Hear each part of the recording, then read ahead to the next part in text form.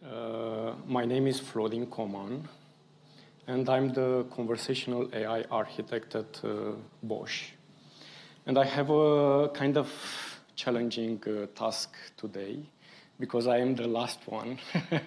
I believe your attention is not so high now. The other challenge is that I only have 10 minutes. And as you see, I'm kind of not a very good speaker. And another challenge, and the most important challenge that I have, I need to speak as a behalf of an independent researcher. This is the first part of my presentation. Second, I need to speak on behalf of my employer, Bosch. And also, I need to speak on behalf of the organizers and deliver the closing speech of this summit. So 10 minutes is probably not enough. I will, however, start with a question. I will give you 5 important people that apparently are very different from our past history and present. And my question will be, what is the common thing between them? First, Alexander Graham Bell, everybody knows, so they invented the telephone. The second, David Hume. I don't know if you know him, he is a famous philosopher. Third, J.K. Rowling. Everybody knows J.K. Rowling with Harry Potter in the magic area.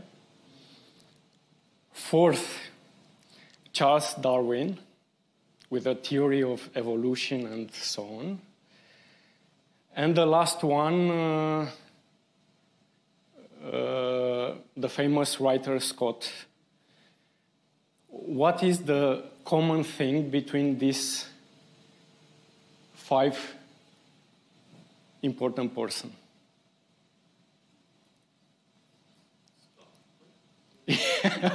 And more specific, Edinburgh. So all these 5 persons, one is in the magic business, one are more scientists, one are more dreamers in terms of art and so on, found a common grounding in Edinburgh.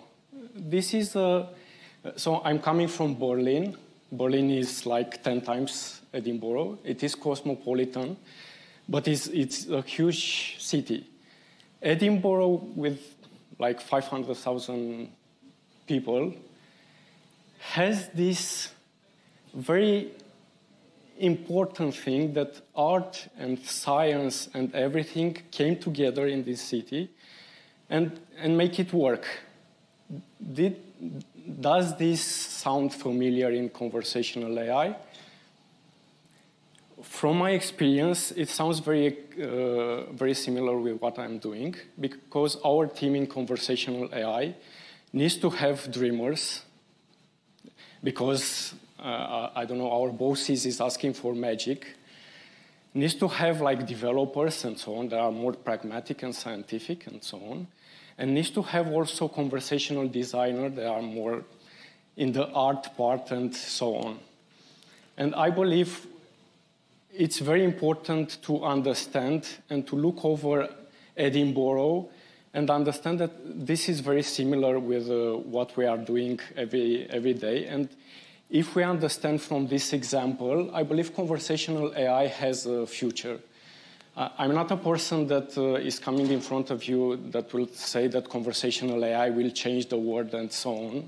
And I saw that most of you didn't have this approach that was used like 2 or 3 years ago.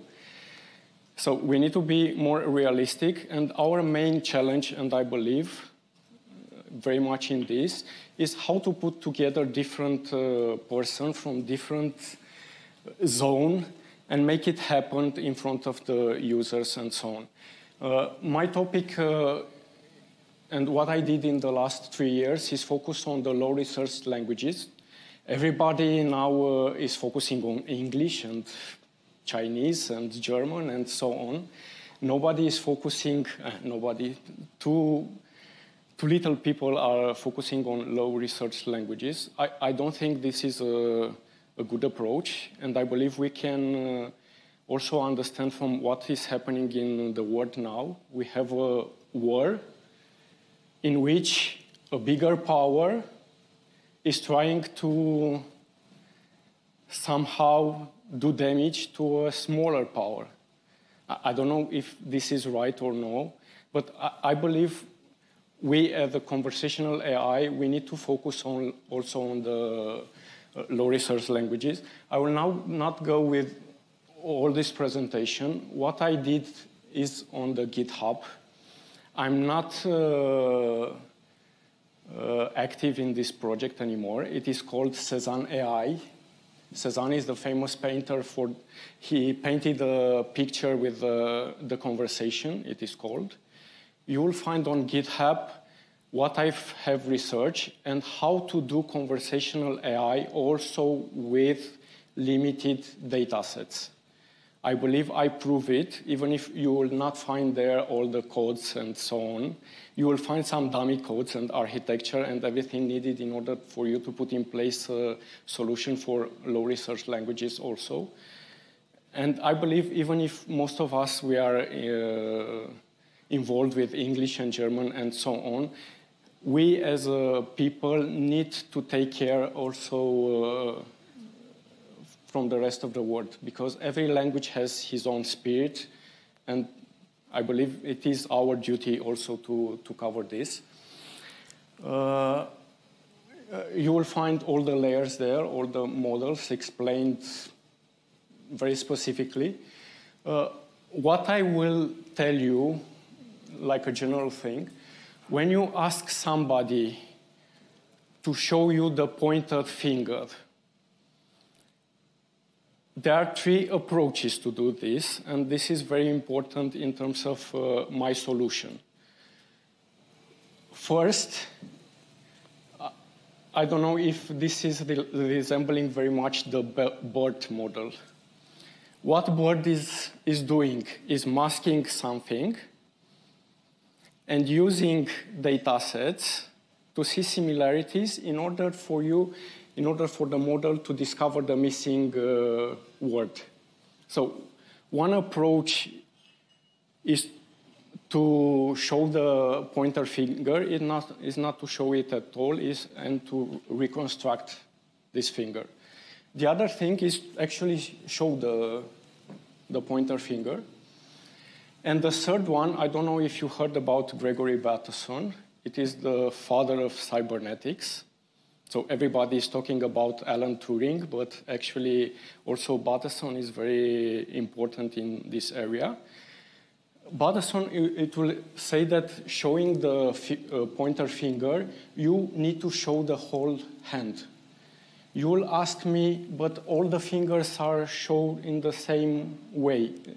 It is not a difference between the middle finger and the pointer finger. Gregory Bateson will say that alone, the pointer finger doesn't say anything. It is the relation between the pointer finger and the other fingers of one hand that make a difference. In order for our hand to have all the functionality, the relations are important, because without the other finger, you cannot do anything. So the best way to show the pointer finger is actually to show the whole hand. In my approach that you will find it on the GitHub, you will see this approach in making models that are based on fundamentals in terms of math, logic, and also linguistics. And it can cover lower research languages without having 20% or 30% deviation in terms of accuracy and so on. I don't know how many of you deal with low research languages. 1 person. I did also, and it is very frustrating, because you are seeing how the models are performing in terms of English and German, and you are seeing that 20-30% is actually a lot. And the differences are a lot, and I believe we should not let this disparity between language in the future also, because I believe we should have issues. Okay, in terms of what I'm doing in Bosch, we are mainly focusing on voice and phone. We believe that contact center AI is very important in the future because people are using a lot the phone, and we don't believe so much in chat and other channels. We have integrated a solution for low research languages. Bosch has like 400,000 employees all over the world, and we need to cover all our users. Conversational AI is becoming more and more strategic for Bosch, that it is one of the biggest company in the world currency. And we are using hybrid solution. So never you will see us focusing on one company, one solution, one model, and so on. We are looking over the market and what is best for the use cases. We are trying to come up with a hybrid solution. We are looking also in terms of open source solution, in the cloud solution, and so on. And now the final keynote, and I do not know if I'm in time.